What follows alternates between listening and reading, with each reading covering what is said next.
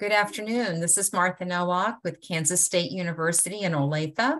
I'm pleased to have a guest lecturer here to address you and inform you about horses and their conditions with asthma and do they have inhalers? So she'll let us know all about it. I did want to introduce Dr. Rush. She is a Hodes Family Dean Professor of Equine Internal Medicine and has had professional training she got her D.V.M at Ohio State University. She had an internship at North Carolina State University, residency at Ohio State University, and Master's of Science at the Ohio State University. She has numerous topics of research, which I'm sure she will elaborate on when she addresses us. But we are very, very fortunate to have Dr. Rush here. And please keep your cameras on if possible. She would like to address an audience because we are in Zoom. It's no fun to just look at names. We'd like to see the expression because she is a professor. She's used to seeing student expressions to see how to change things up a little bit.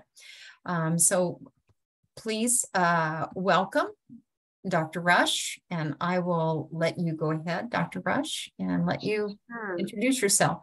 Sure. So I think Martha needs to at least see your faces so she can confirm attendance. So if you can turn your screens on. For me, I'm used to not necessarily seeing faces, but I would like your, I'd like to hear from you occasionally. So I'm going to ask some questions and you can either type your answers in the chat or you can unmute yourself and answer the question. So there is some audience participation and we'd sure like to do that. I see a few familiar faces. Okay, I don't see everybody. So if we're going to be able to document who was here, please at some point during this talk, show us your face. I don't need to see it for the whole time though. Okay, let's talk about horses and disease. Okay, here we go.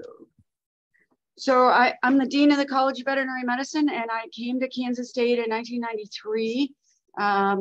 And I've been here ever since. And so I was a faculty member. I am a specialist in horses and I saw horses through the clinic for 15 years and then I became an administrator and I saw a lot of cases. My area of research expertise was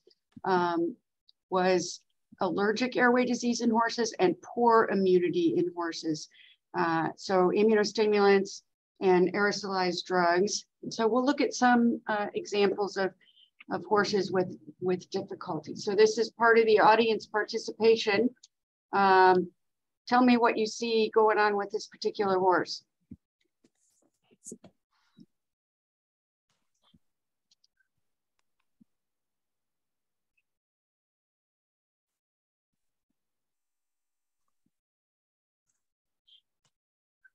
I can do this all day. We need a response from somebody. We need some talkers. Just shout it out, guys. Shout it out. Anybody see anything wrong with this horse?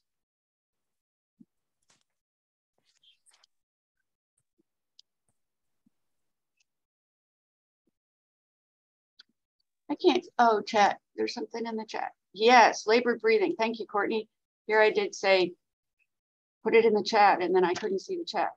I see it now. Thank you. Yes, this horse is breathing really hard, and you would think this horse just ran a race, right? And that would be a normal amount of breathing for a horse that ran a race. But this horse breathes this hard periodically, and you can see that the muscles here are actually bigger than they should be. It's like a six-pack this horse has from working so hard to breathe, and so.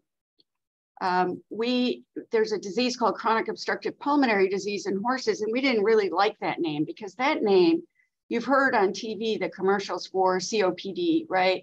It's a new day. You've got, bronchodilators, COPD.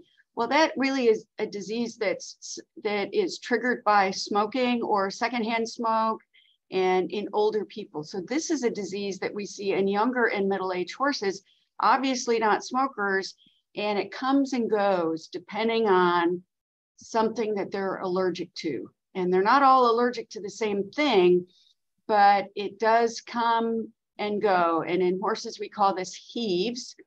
And if this was a person, if this was a teenager, what would we call this disease? What is this disease most similar to in people? You can use the chat or you can unmute yourself. Asthma? Asthma, right? So this looks like asthma. It really doesn't look anything like the COPD commercials you see on TV. It is more like asthma. So the horses are more likely to be female, over 7 years of age, thoroughbreds, particularly predisposed. There isn't any breed of horse that doesn't get this, but it's pretty unusual in miniature horses. We haven't seen very many miniature horses with this disease, but quarter horses, Appaloosas, thoroughbreds, sure. And it's most likely to happen in winter and spring. So half of the respiratory diseases that go to a veterinarian are this. So there's lots of other things that could go wrong, right? You could get pneumonia, you could have a traumatic lung injury, you could break a rib and puncture a lung, all sorts of things can go wrong. You could be bleeding into your lungs. Half of the things that go wrong with horses' lungs are this, allergic airway disease. And so we know that it's somewhat heritable, but it's not really like blue eyes and brown hair. It's a more complicated than that. So if you breed two horses that have heaves together, about 44% of their offspring will have it.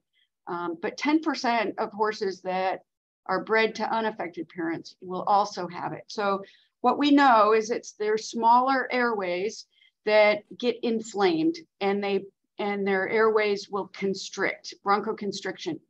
And these horses have trouble pushing air out of their lower airway. And that's a little bit different than asthma in that you've heard people with asthma who make a noise when they breathe in, right? And they have trouble breathing in as well as breathing out. Horses have more trouble pushing that air out. And here's why. Here's a normal airway. And if we add constriction to it and mucus on top of it, then you have a lot of trouble getting air to go through. And so in this case, here's a microscopic view of a lung where the airway is constricted and it's filled with mucus. So when you breathe in, you can get enough air in, but then when you try to breathe out and the lung collapses a little bit, that small airway collapses and you can't get air out. The inflammation that we see is different than humans, and surprisingly, cats also get asthma. So cats and humans, their asthma is way more similar to each other than horses. And this is why, because cats, the inflammatory cell type, and in people, they say it on some commercials. So maybe you know, do you know what type of cells are involved? They talk about a particular cell type on some of the commercials about human asthma, that it'll reduce your number of blank cell counts. Does anybody remember what that is? Now, you should listen for it on some of the commercials. They'll say this will drop your eosinophil count. If eosinophils are part of your problem, it'll drop the eosinophil cell count. So listen for that on commercials because that's important. Humans and cats get eosinophilic inflammation. In horses, it's a different cell type. It's neutrophils, and that's a surprise with an allergy because when you get pneumonia, it's neutrophils. When you get an abscess, it's neutrophils. So those are really typical infectious cells that are seen in infections, right? Not allergy. Eosinophil is the cell of allergy. And I'll show you some examples. So horses are allergic to mold, and they're allergic to the molds that are in hay and straw. And so if you have a horse that has this disease, it really means you might be feeding really, really moldy hay by accident, right? And the horse triggers an episode. And if you fed really clean hay, maybe it wouldn't happen. But there are horses that are sensitive enough. It doesn't matter what kind of hay you feed them. There's enough mold in regular hay to trigger an episode. And there's enough mold in most straw to trigger an episode. So I want you to listen carefully to this horse, and I want you to think about whether you're hearing a different sound, whether the horse is inhaling or exhaling. So listen carefully. Oop, let me play it again.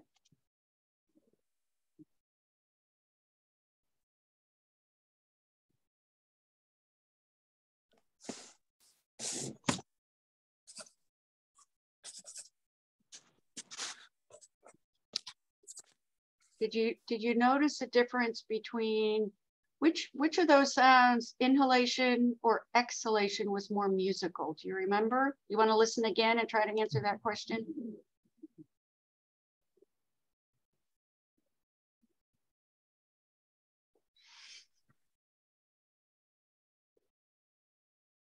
Okay, what'd you think?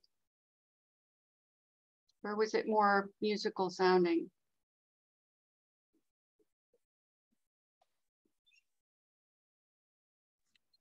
Was it the exhalation? Exhalation, that's right. Bridget, I think that was you, right? Yeah, it was on exhalation that it was more musical. And so that's a very classic sound with heaves, is they talk about cooing doves. It sounds like cooing doves, but this horse is having a lot more trouble pushing air out of its lower airway than it is getting air in, although this horse is having a little trouble on both phases, right?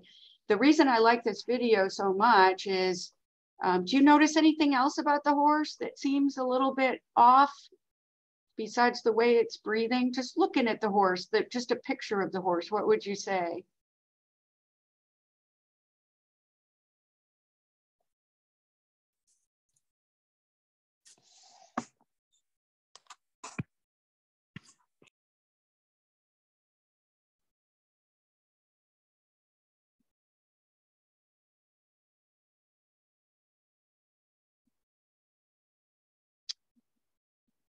So the horse, the eyes look a little funny, right? Everybody agree with that? And this horse looks thin. Does the horse look thin to you? Yeah. So we used to think that horses got dehydrated, and we used to think that they got thin because they were breathing so hard they didn't take time to eat or drink. It was hard for them to take time for that. That's probably a little bit true, but what's more important is they're breathing so hard that it doubles their caloric needs in a day. And that's why they get so thin, is they're spending twice as many calories as a normal horse just trying to breathe. And they're also, when you breathe, you're losing a lot of fluid through your exhaled air has high humidity, lots of water in the air that you exhale. So they're getting dehydrated because they're breathing so hard. And those are two things that happen and are important as you're treating horses that have heaves, is they're not probably taking in enough calories and they're not getting enough fluids, and you'll need to supplement them to get that to happen. So this is the other place. Okay, so Rachel says that her audio is not very clear. Is anybody else having trouble with the audio? Yes. Okay, let me just try to turn it up a little more. Although this audio is not important, so we'll turn it off. Are you having trouble hearing me or the videos? Oh, you can't hear the videos. Okay. Here's an idea, Dr. Rush. Before you share the screen, or you can unshare the screen, and you should see on the selection of, there should be two boxes at the bottom that say maximize audio and video. You check those boxes and then share, it might help. I'm not sure I have any more videos that have sound. So I think we'll keep going, and just this horse, I just want you to look at those nostrils. That's a really important thing, is the way they flare. And so if a horse had an obstruction in its upper airway, you would expect there to be, you can put your hands right here, and this horse looks like it's moving a bunch of air if you put your hands right in front of the nostrils, but this horse is moving almost no air. Sometimes when the obstruction's in the upper airway, you can feel air moving out of one side but not the other, and that tells you the problem's not in the lungs, right? But when it's like this and you put your hands there and you don't feel much air moving, that's a really important thing to note, that they're having trouble. Okay, this is a horse that is less severely affected, but still suffering from a lower airway problem. And what I want you to look at is that this horse is pushing pretty hard to get air out of the lower airway. So this horse is not going to breathe hard at rest. But what would happen if you tacked this horse up and tried to work with it? How would this horse react to exercise with you on its back? Right? Not very well. It's going to start coughing. It's going to start to have trouble breathing. It's not going to be able to perform. So while this horse doesn't suffer at rest, this horse is not going to be able to be an athlete for you. And so getting this under control so the horse can return to its athletic ability is really important. Okay, can everybody see that, or you want to watch one more time? And I want you to look right here how hard that horse is pushing on exhalation. Not working very hard on inhalation, but pushing pretty hard on exhalation. And that's a higher respiratory rate than you would expect for a horse who's at rest, just standing there. Okay. So we like to sample some of the mucus that's in the lower airway for horses that have respiratory disease of some sort. And what we would love the cells to look like in a normal horse is there's really just two types of cells that you would normally find. And these are macrophages and these are lymphocytes. And you can see how quiet they look. They don't look very angry. They look like there's not a lot of mucus there. That's a beautiful, normal horse. So this is the same view from a horse that has heaves. And these little things that look like, some people describe them like Chinese letters. These are those inflammatory cells in a horse. Normally, you would not see any of those, but in a horse with heaves, it's going to be 70 or 80% of the cells. And here's one of those normal cells you'd be looking for, and there's another one, but you shouldn't see all this extra stuff. And you also see this kind of bluish purple stuff. That is the extra mucus that you're going to see. And so this is another case where you'll even see this little spiraling thing that looks like it came out of a small airway. It looked like it's a complete cast of a small airway. And that's called a Kirschmann spiral. And that means if you see those, then you know it's heaves. It's pathognomonic. That's a word that means 100% identifies one disease. So we don't have a lot of things in veterinary medicine that we would call pathognomonic, but when you see them, it's indisputable. That's what's wrong with a horse.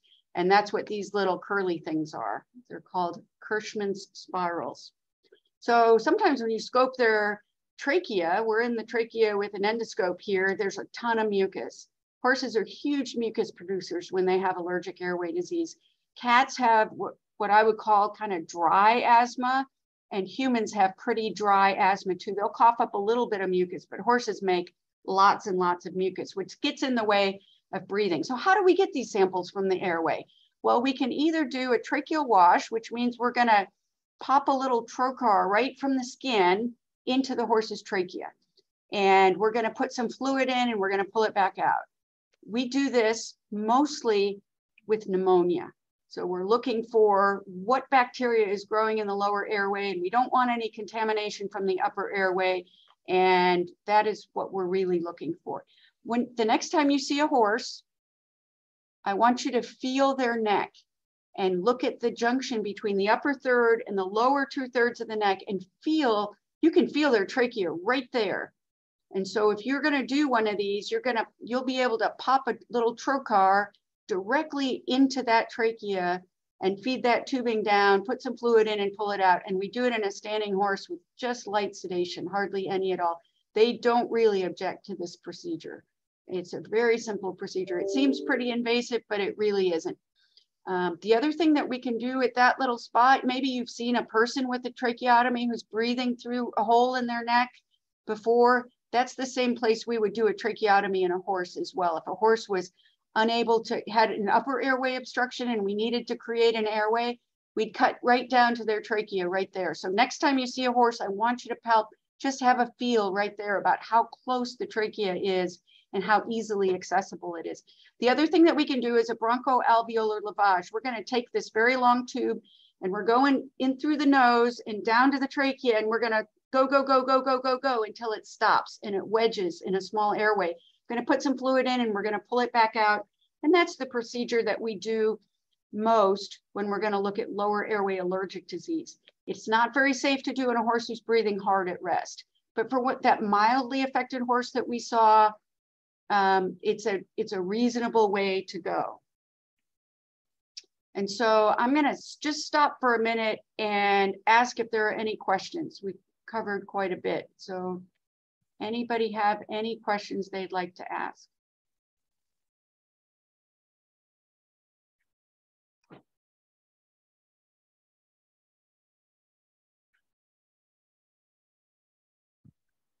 I'll ask, what type of research has been done with horses that have gone on into research for humans? I'm looking for that translational piece. Ah, interesting.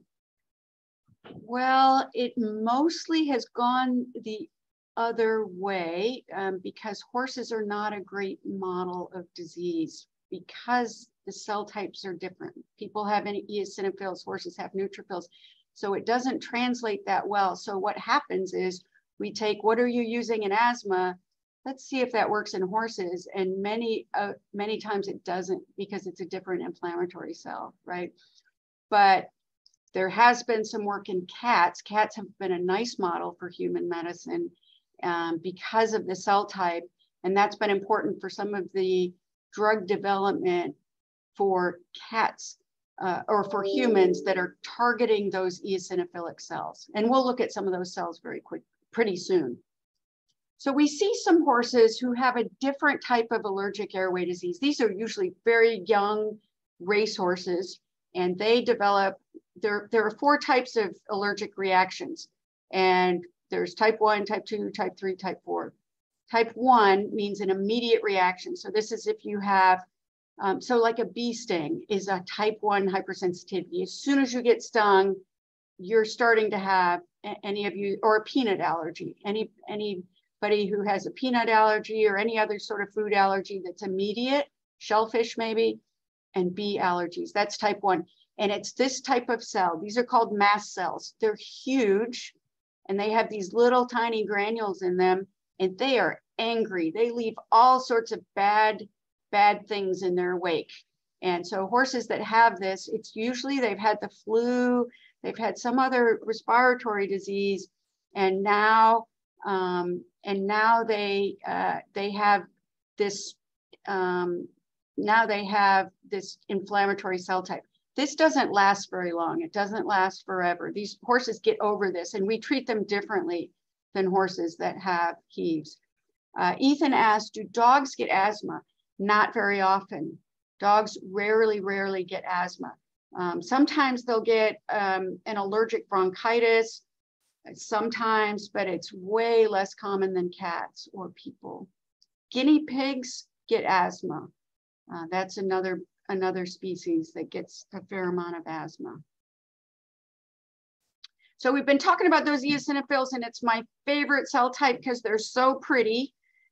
These little raspberry looking cells are eosinophils, and you can see how different they are from all the other cell types that we looked at. And so eosinophils are really important in parasitic diseases. So horses that have parasites, people that have parasites will get eosinophils, but they're also important for horses that have allergic diseases, or for cats and people who have allergic diseases. So if you've got asthma, you've got a bunch of these eosinophils in your airway, and it's not great, right? It's really hard. So the drugs that work best in people target this cell type, these eosinophils.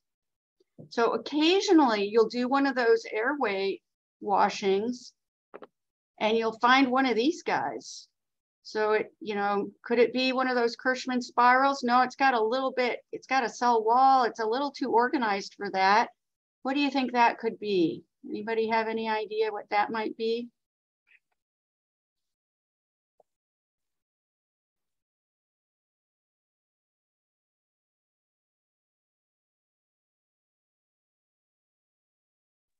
Is it maybe a parasite? It's a parasite, Lily, thank you. This is a lungworm, and horses get lungworms. Lots of species get lungworms. They don't all come from the same place, but in horses, they come from the same place, come from donkeys. So sometimes you'll see a herd of horses that have this sudden outbreak of what looks like heaves. So, you know, the owner will call you and say, I've got a herd outbreak of heaves. Everybody has heaves. Well, is there a donkey in your pasture? Yeah, okay, that's easy. It's lungworms. And so if you just deworm them, they'll be fine. And almost any dewormer will work. So that's kind of a fun disease because the horses look terrible and you treat them and they get better and you've completely resolved the problem. And they know how to, you can resolve it in the future. So yep, that's a Dictyocolus arnfeldi is the name of that parasite. So here we are looking at the airway of a horse. So we're at the end of the trachea and we're just at the bifurcation of the left and right lung here. And that's called the carina.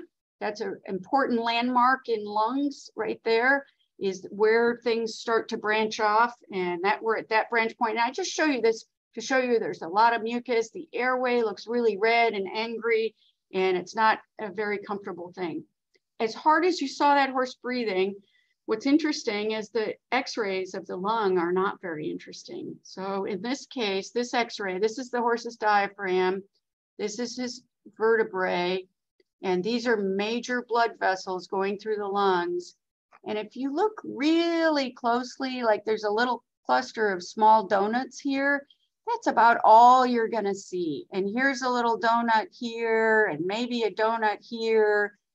And here's the diaphragm. The heart is here, big vessels coming out of the heart, but it's not very dramatic. And the only reason to take x-rays of a horse's lung when you suspect heaves is if you've treated them and they're not getting better. And maybe it's something else. Maybe it's pulmonary fibrosis, maybe it's some unusual pneumonia, viral pneumonia.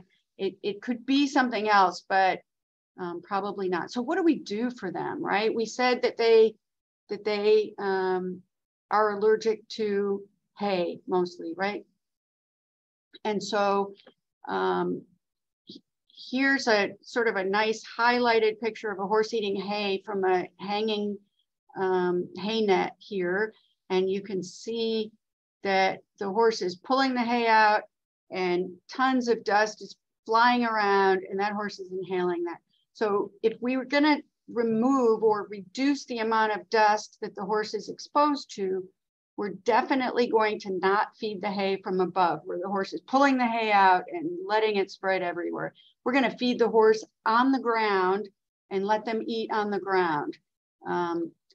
Some horses, that's enough of a change that it turns them around.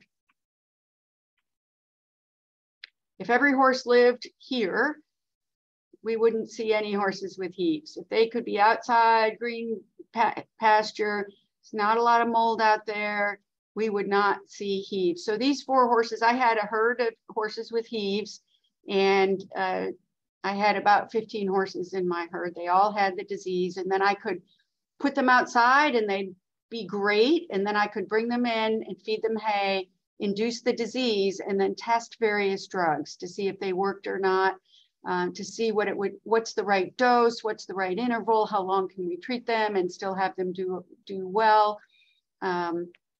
So they need to be outside. And so the other danger, this horse, if you can see that horse right there, that was my patient.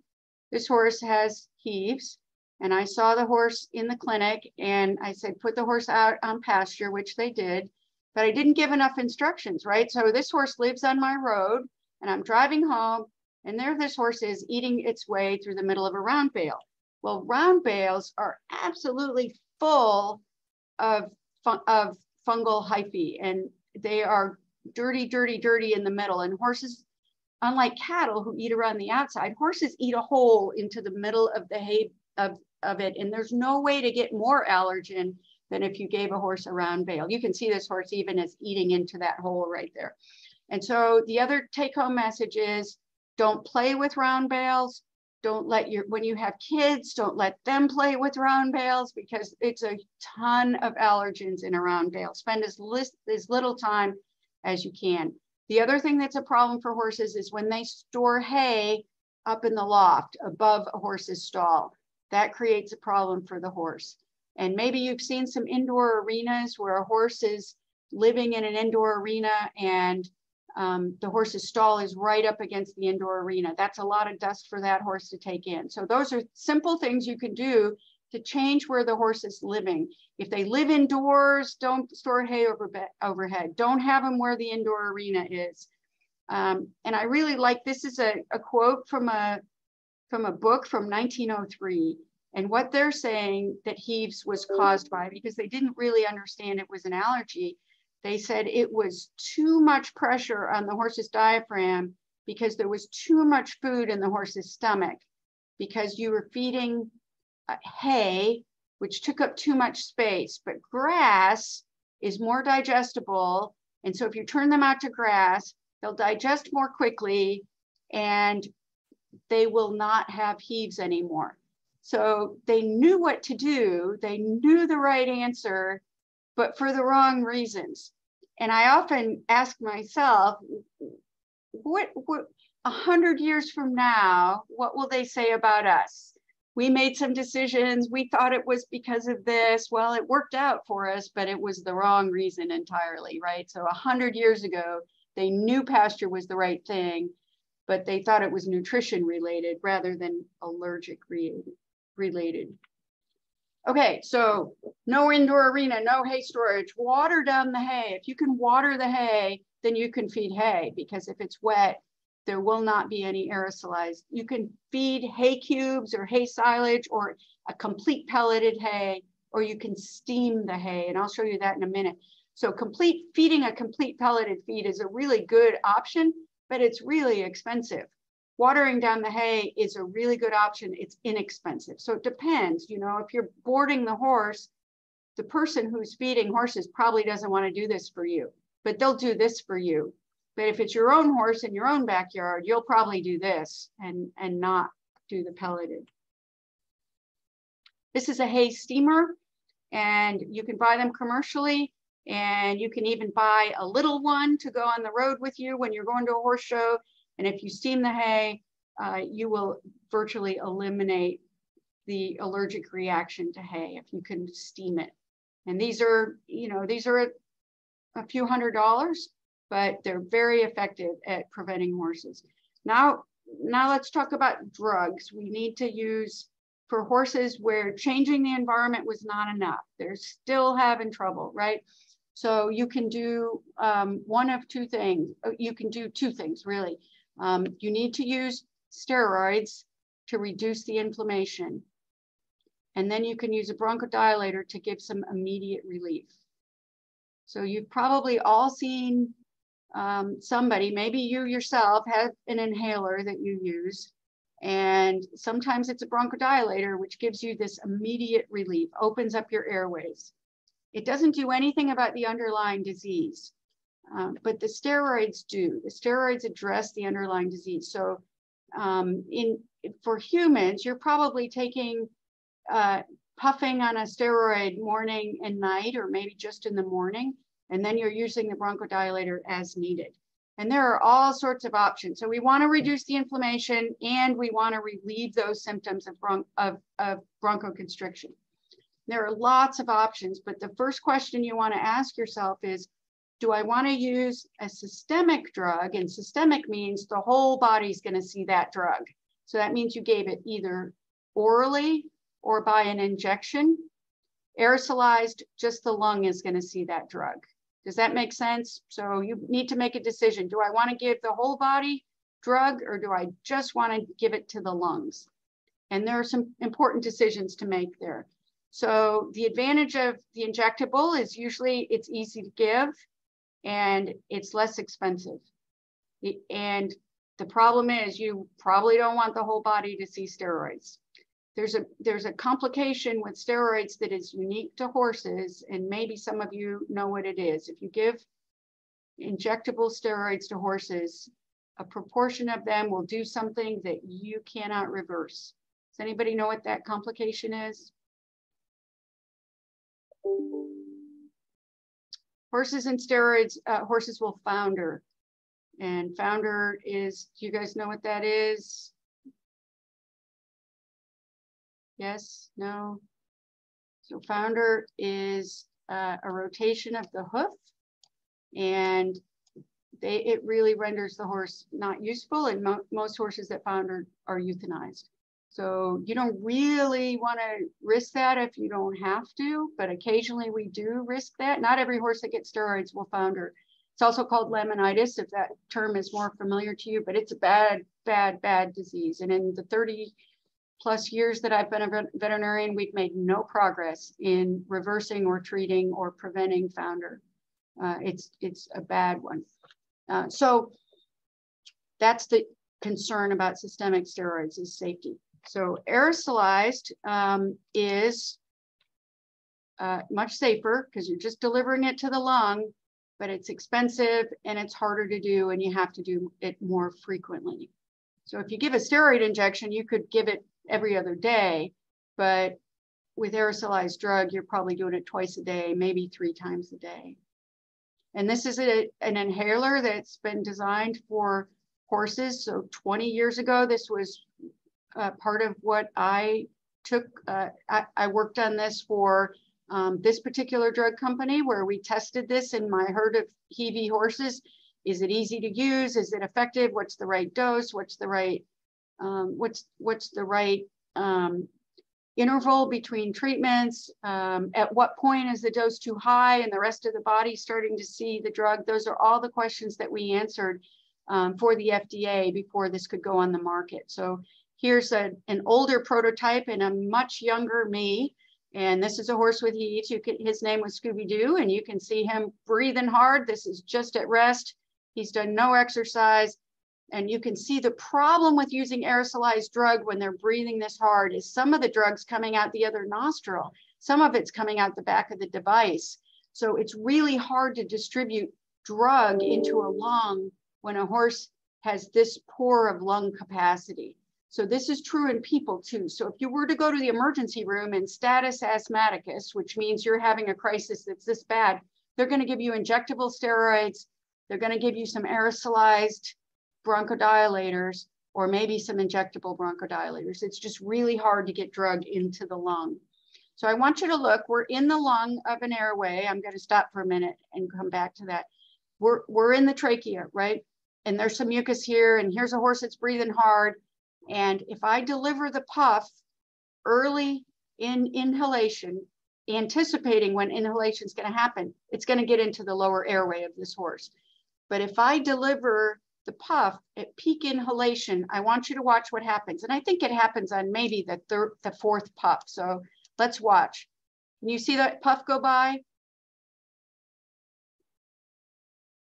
There's another one. Are you guys, oops, let's go back. Are you guys seeing that puff of drug go by? Can you see it? Yes. So let's watch again.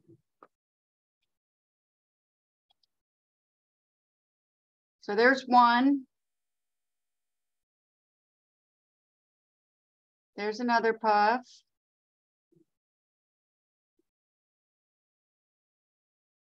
There's another puff.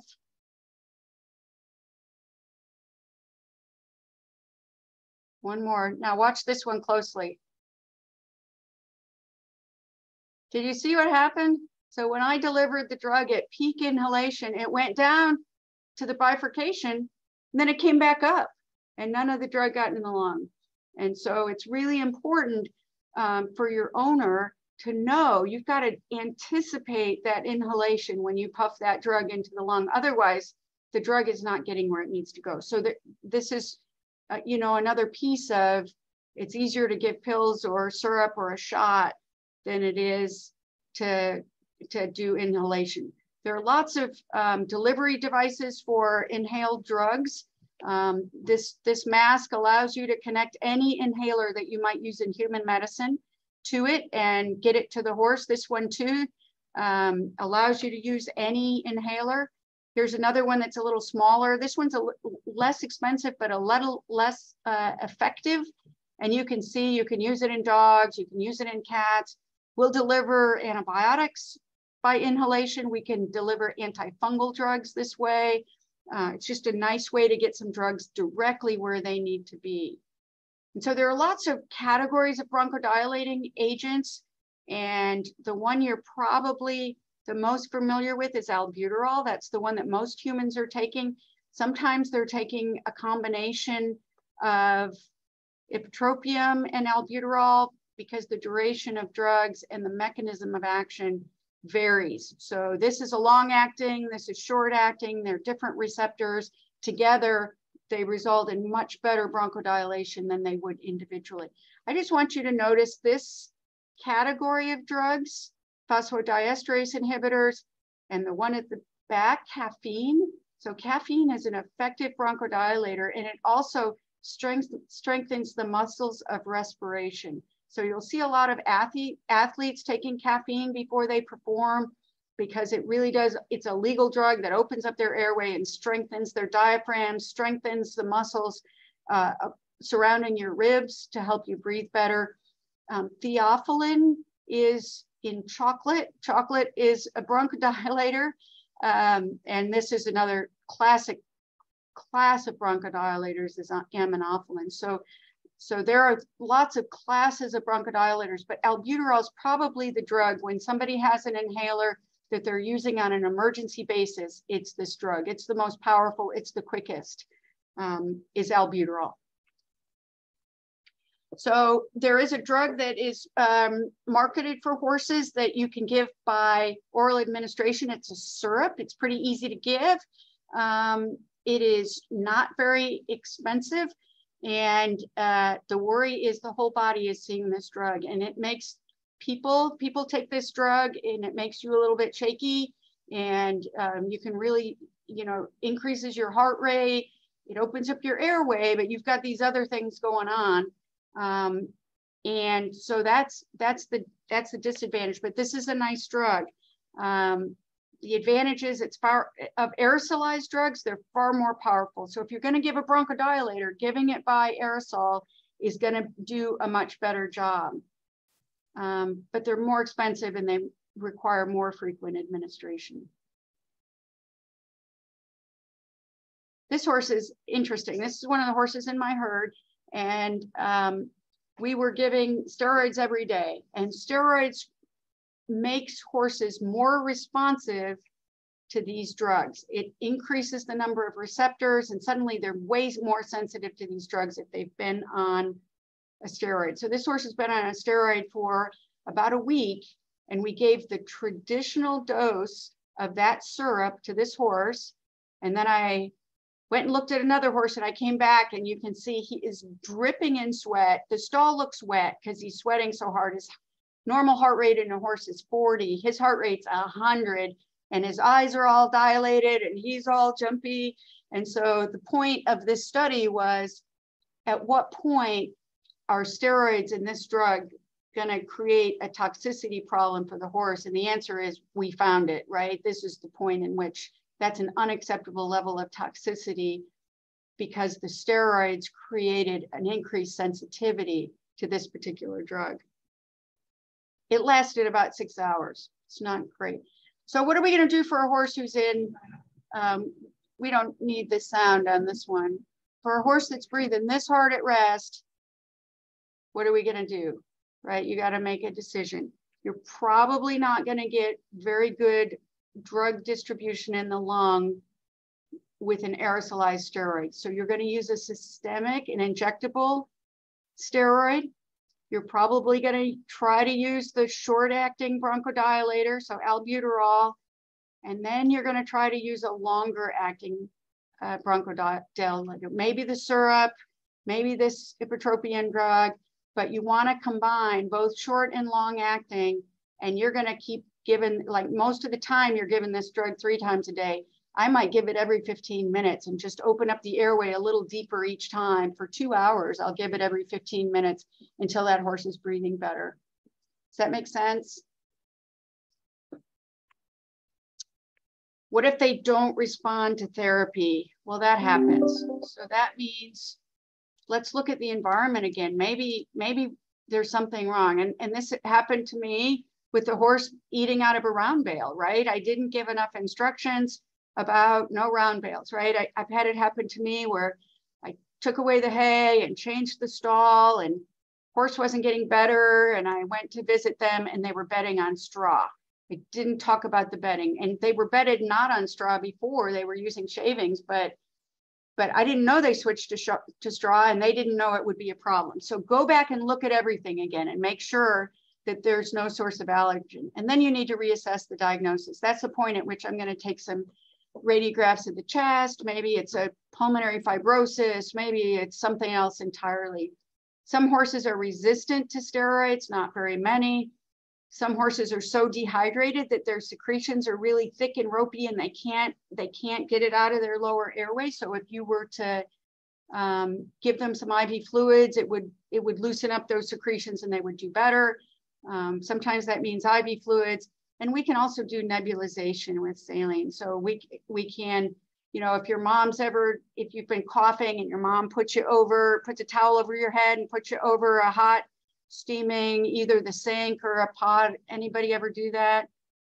Yeah, Martha's the only one. So maybe this is a generational thing, but that is about getting some steam into your airway so that you'll be able to bring some of that up. So there are lots of inhalers for horses. This is one of them. Lots of options for doing this nebulization therapy where you're actually creating steam for that horse to breathe in to help them to open up their airways. So if you've got a horse with mild to moderate obstruction, you're probably going to use aerosolized steroids because it's safer. And you're probably going to use a long-acting bronchodilator. And before you get on that horse's back, you're going to use some pre-exercise albuterol to open them up immediately so that horse has a much better time while you're working the horse. So horses that you have had episodes before and you'd like to avoid them, it's important that you do that because they develop less permanent damage to their lung. The more time they can spend in remission, the less likely their lungs will be permanently damaged. They progressively improve. And so that in that case, you're going to give very low dose aerosolized steroids to prevent horses from having an episode. Does that make sense? Okay. So we've got a 14-year-old pony. She's 10 months pregnant. Can everybody see the pregnancy? It's pretty big, right? She's having a really hard time breathing, partly because of the pregnancy, partly because she has heaves. And so what are we worried about? If she's not exchanging good air, that baby is not getting good oxygen, right? So we need to take care of her breathing immediately so that that baby continues to get oxygen. When babies don't get good oxygen, they're born, and we call them dummy foals. They don't suckle, they don't stand, and they start to fall apart. Foals are really, really fragile. So foals that didn't get good oxygen in utero have a very high risk for dying. So it's really important that we do something to restore oxygen to the baby as soon as we can. So treatment plan. I think the biggest dilemma here is that steroids can cause, so she's 10 months pregnant. Babies are born at 11 months, okay? So she's got a month to go in her pregnancy.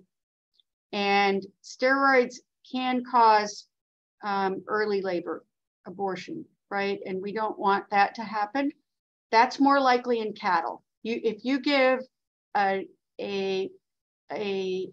pregnant cow 1 month before she delivers a steroid, she's going to dump that baby out.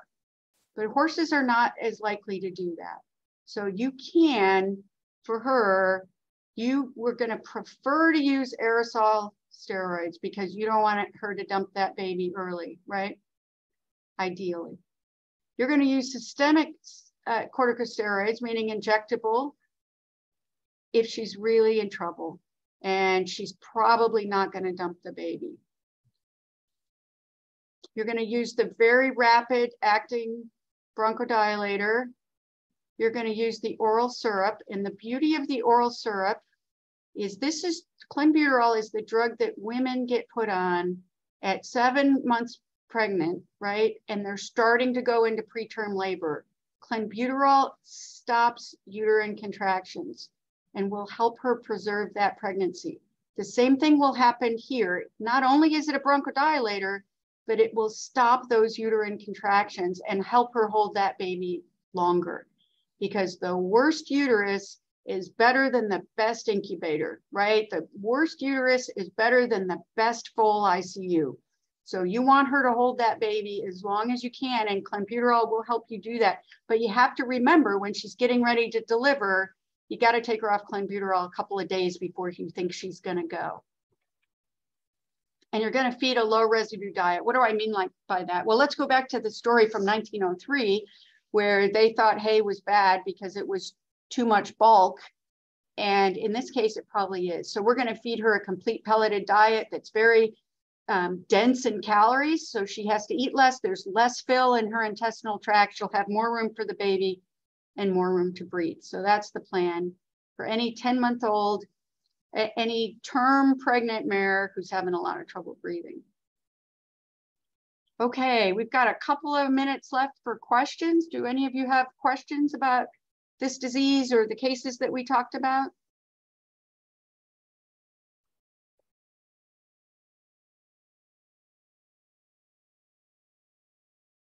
Martha, should I pass out the test now? Is this when I pass out the test?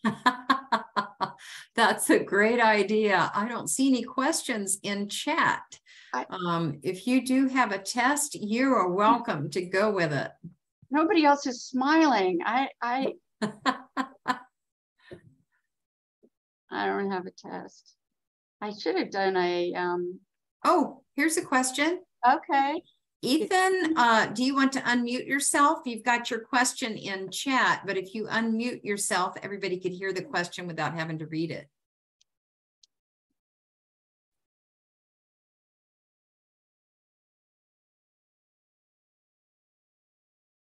Okay, no trouble, Ethan. So Ethan's question is it hereditary?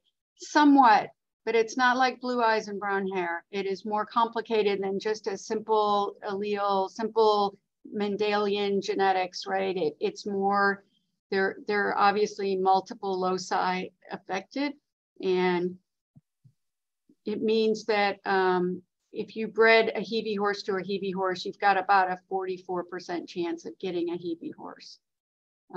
But it's not like it's dominant, recessive, not like that.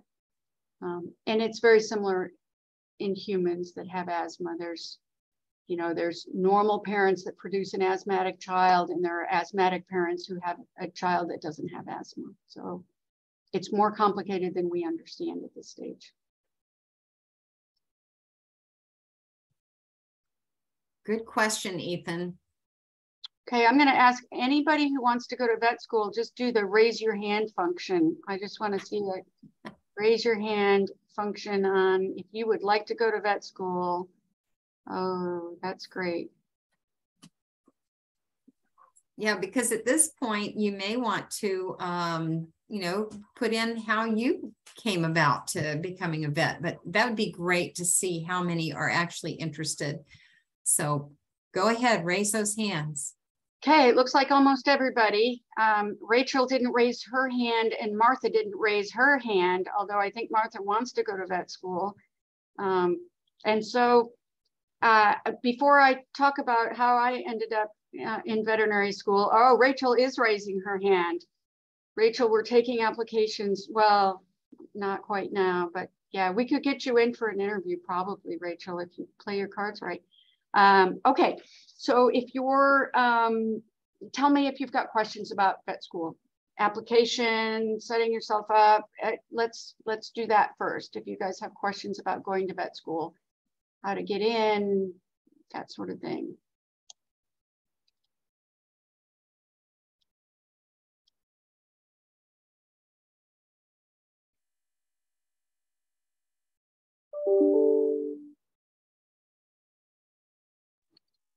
I don't have a question about vet school, but I do have a question. Have you researched anything about like how to treat the disease like founder, or it's not really a disease, but the condition? Yeah, it kind of is a disease. And I have not done founder work myself, but as a profession, we've spent millions and millions of dollars trying to figure out how to prevent founder. And probably around the time, or maybe a little before some of you were born, Barbaro was a horse that broke its leg during a high profile race. And we were worried. It was a back leg. And so when they can founder in two ways, either it's a systemic disease, like they're very, very, very sick, or you've given them steroids, or they can have overload founder, which means they've injured one leg and the opposite leg that they're putting too much weight on will founder. And so Barbaro's owners were extraordinarily wealthy people, and they dumped about 20 million into laminitis research, and it did not translate to any new prevention, treatment. I liken laminitis to, people say, why can't you fix this horse with laminitis? So all the little interdigitations that hold the hoof to the bone have broken. They've torn them. There's bleeding, hemorrhage, swelling, edema, all of that. And so the bone has rotated away.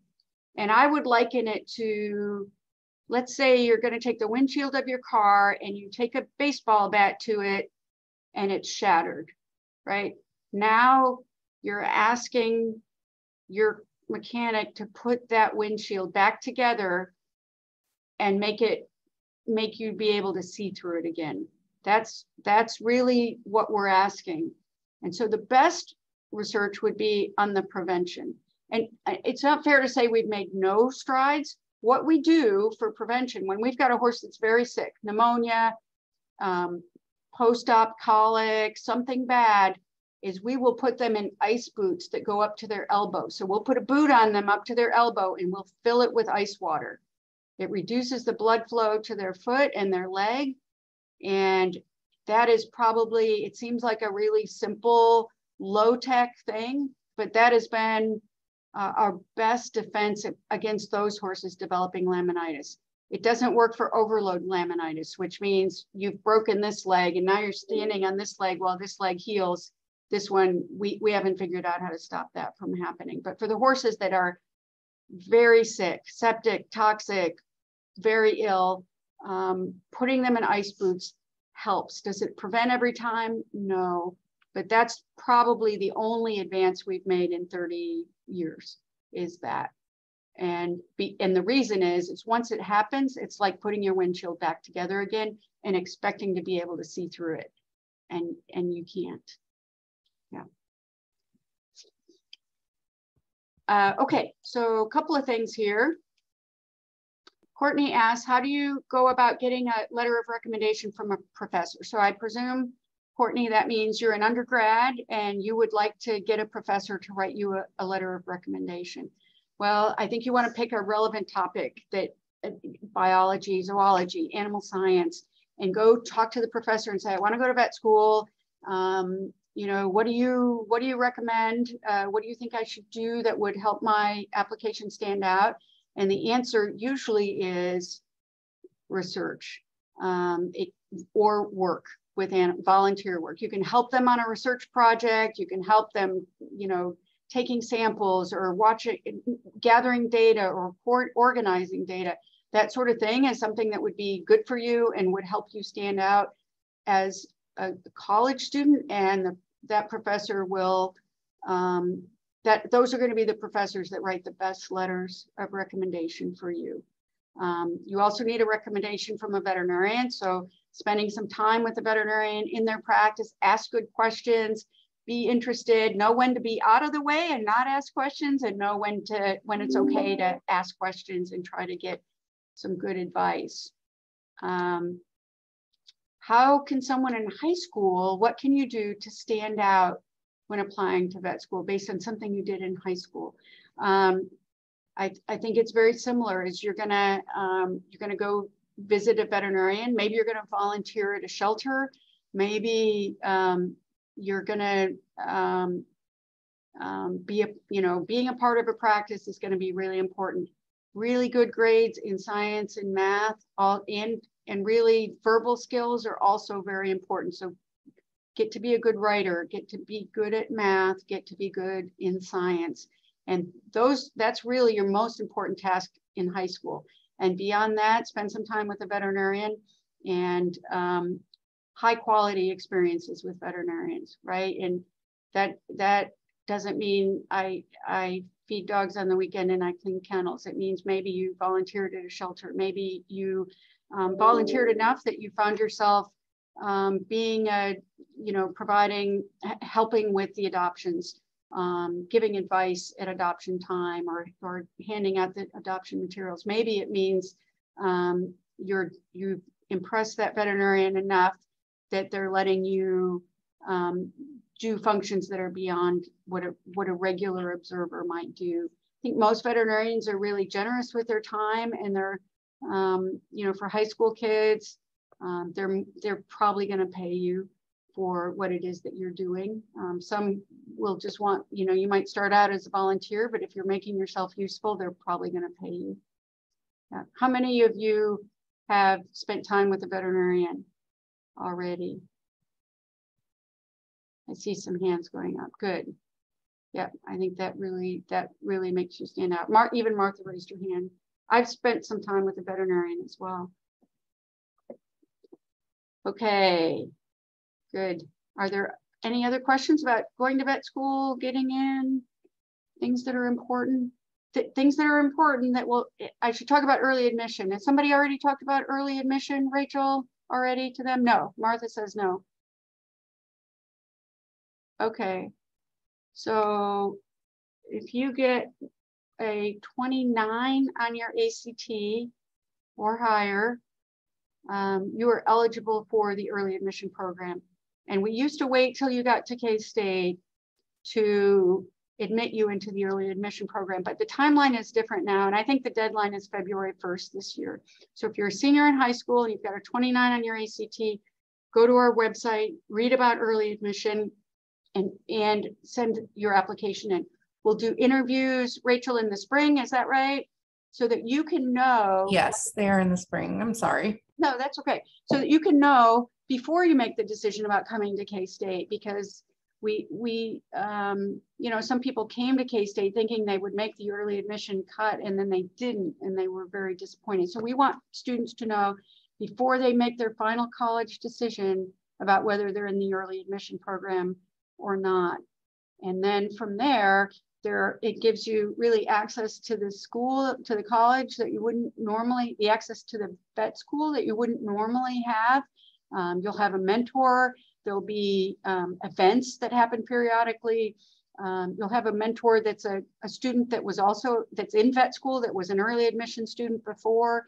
And and then when it comes time to go to vet school, you don't have to go through the admissions process. You don't have to do the interview. If you have met all of the requirements of the program, then you're automatically admitted to vet school. So every year, we have about 10 or 12 students who come to vet school who were admitted from high school, met all the requirements, and skipped over the application process that everybody else goes through. So to give you some perspective, we have 1,600 applications, 1,680 applications this year.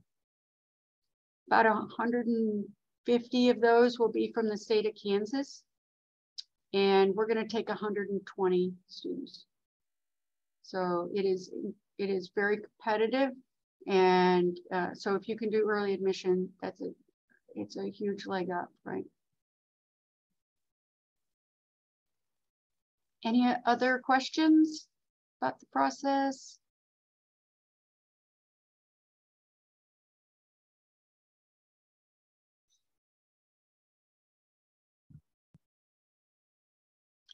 So, Dr. Rush, to be respectful of your time, it's 4:35, and you have been very generous with speaking with us about this important topic. It's amazing, amazing that research still needs to be done. So future vet school students, think about that as a topic of research. It could be valuable for many species, not just the horses.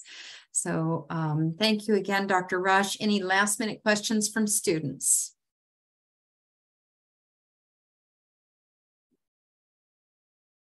we are pretty easy to find, Rachel and I.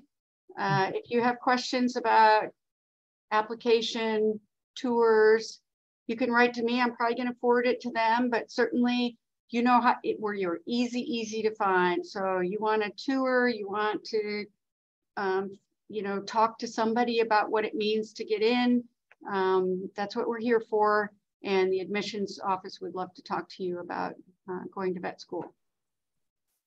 And if anybody is kind of piquing your interest on other topics, if you go back to that website where you, at K-State Olathe, where you registered, you can see an entire archive of topics that are covered. So maybe that would also help you with e-hours with your classes. So hope that's helpful. Feel free to email me if you've got any questions. I'm going to put my email contact, even though it was already on the invitation and reminders. I'm going to put that in the chat. Feel free to contact me at any time. And thank you again, Dr. Rush. This has been very informative. Great to see you all. Good luck. You know how to find us. Thank you. Thank you. Bye-bye.